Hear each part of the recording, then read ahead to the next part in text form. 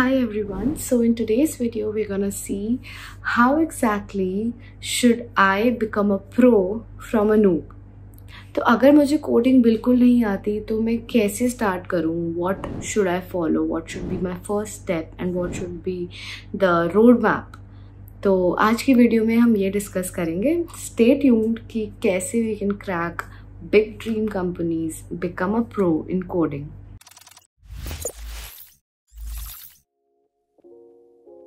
तो सबसे पहले what is it like if we study English right when we were a kid, तो सबसे पहले क्या होता था? सबसे पहले हम ABC पढ़ते थे and then we formed words, then we went to sentences and then paragraphs.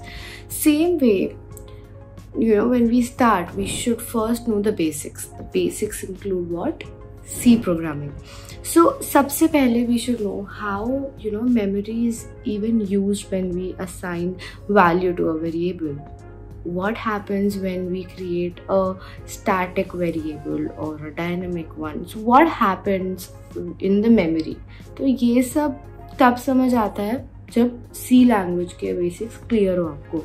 तो ये basics, all of these are pretty much covered in all the concepts of C language. So it's good that you first understand how and how the functions work, how recursion work, and all of that can be done in C language. It's preferable that you go for the C language and you learn it over there. So when we talk about C language, how can we learn the C language, right? So to learn C language, there is a book called Letter C. I think you must have heard of that book. So this book is pretty good to learn C, and you can see further concepts. They're there in Geeks for Geeks, right? So you can see that over there as well.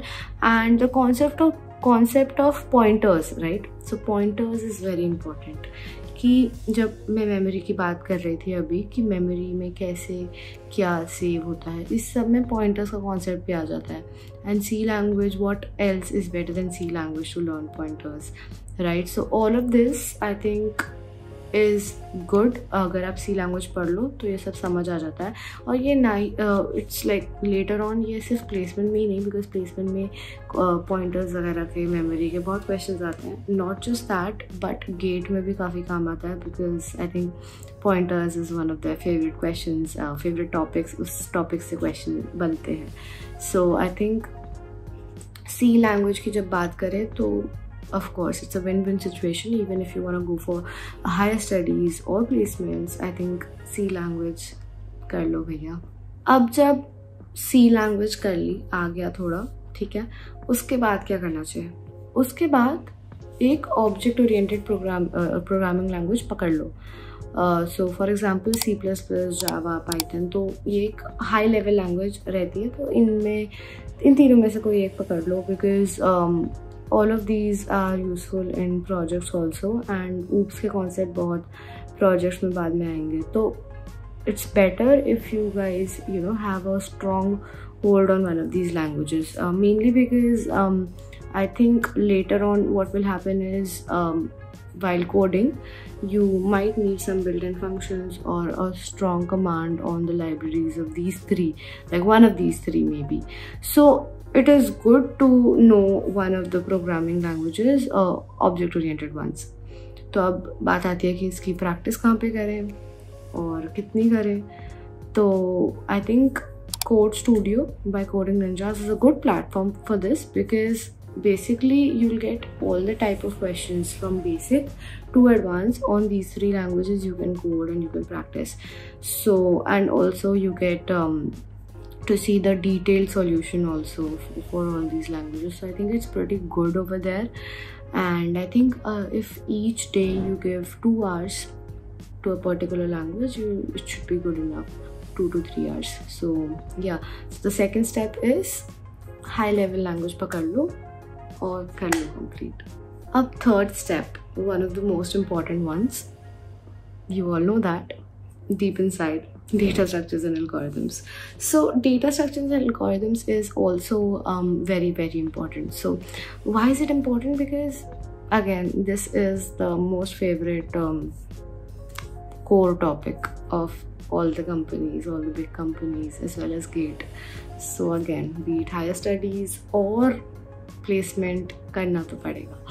तो अब कैसे करें DSA, right? सो DSA के free बहुत resources हैं करने के लिए.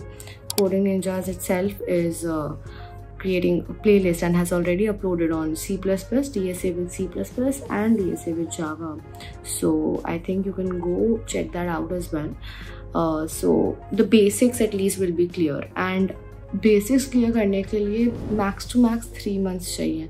3 months में if you code regularly, like 1 घंटा दो कि कॉन्सेप्ट समझ आ जाए, उसके बाद 2 घंटे कोडिंग प्रैक्टिस करो उसी कॉन्सेप्ट की, फिर फर्दर और क्वेश्चंस प्रैक्टिस करो the next day. So I think this way if you code and you will surely understand DSA, and preferably go for C++ while you're learning a DSA. And of course, again, it depends, Java, C++, it's all on you. Sometimes people do in C also, so yeah, that's your call. But I think the concept of DSA, it's pretty important that you understand each and everything, especially basics तो आने चाहिए. अब हमें DSA भी आ गया है, अब हमें बेसिक्स भी पता चल गई हैं, अब हमें ऑब्जेक्ट ओरिएंटेड भी पता चल गया. So the next step should be what? Practice more and more, right? तो प्रैक्टिस तो कर रहे हैं साइड बाय साइड. अब ये शोकेस कहाँ पे करें? How do we compete with people? Of course, go for competitive programming, go for contests, online contests on CodeChef, Codeforces, right? So go for that, and like हर एक contest जो भी upload होता है वो दो तुम for 2 to 4 months at least. Go ahead and give all the contests, and after that don't stop, continue. उसके बाद भी देते रहो. मतलब of course क्या होगा, कुछ लॉस तो होगा नहीं, बस more and more logic building बढ़ेगी, टाइमिंग बेटर होती रहेगी, enhance होती रहेगी. So all of that will be, I mean, everything will be good. So go for competitive programming, and if you're not feeling कि ठीक है, I'm not ready yet, practice more questions which have been there in which have already come up in some companies. So ये कुछ questions होते हैं like DB के questions, try more and more. But of course competitive programming करते हो तो वो practice भी हो जाती है somehow till some extent, because competitive programming एक step higher ही होता है from those questions. So I think if you do competitive programming, anyway be ready for the other stuff. Usually after doing all of this also, people are like, why does my resume not get selected?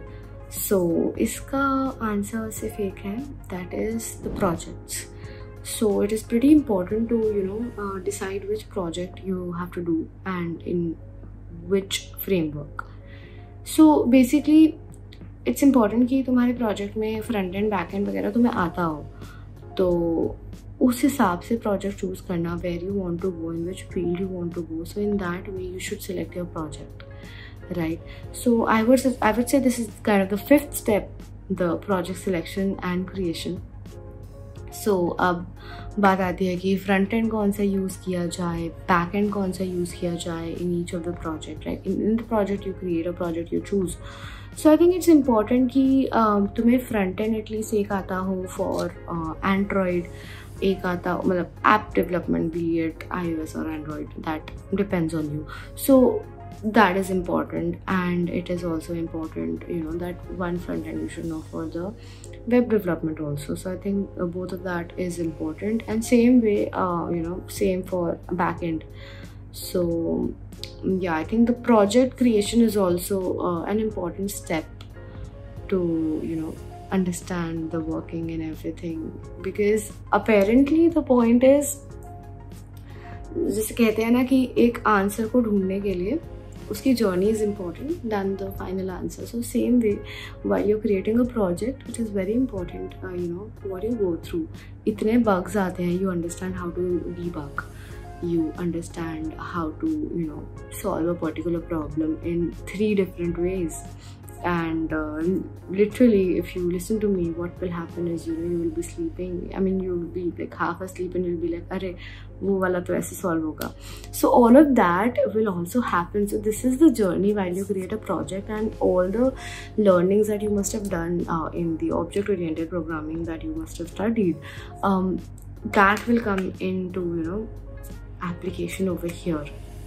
यहाँ पे जब implement करोगे project, तब समझ आएगा कि कैसे क्या यूज़ हो रहा है, what exactly is object oriented programming made for.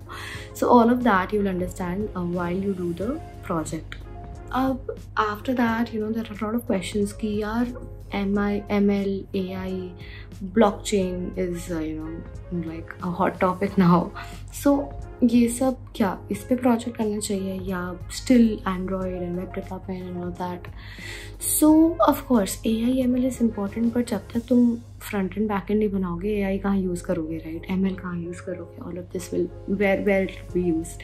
So now again, it depends on you. If you're interested, like super interested in blockchain, go ahead, learn it, try it out.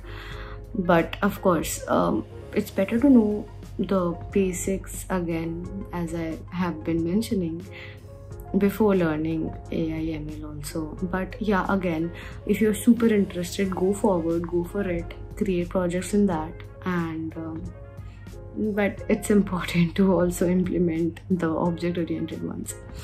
So it's up to you now which project you choose, but all the best. I hope you become a pro if you're a noob right now. My best wishes. Thank you. Bye.